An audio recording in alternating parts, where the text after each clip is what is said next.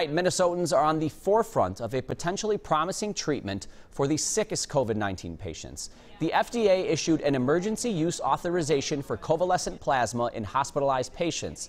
It's a therapy program led by the Mayo Clinic that relies on the blood of people who've recovered from the virus. And the White House calls it a major advancement. This is a powerful therapy. In a Sunday news conference, President Trump announced the FDA is issuing an emergency authorization allowing blood plasma as a therapeutic treatment for COVID-19. This is what I've been looking to do for a long time. This is a great thing. Today's action will dramatically expand access to this treatment. The president has expressed support for the treatment on numerous occasions. Last week, he accused the FDA of being slow to embrace convalescent plasma in an effort to weaken his chances of re-election. Mayo Clinic is the lead institution for collecting and distributing plasma to patients across the country.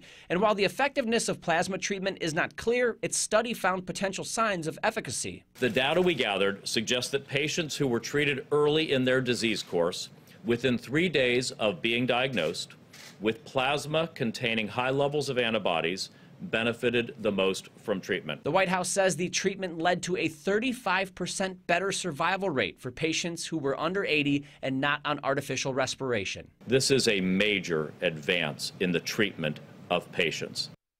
The federal government gave the Mayo Clinic $48 million for the plasma study. More than 53,000 COVID-19 patients took part.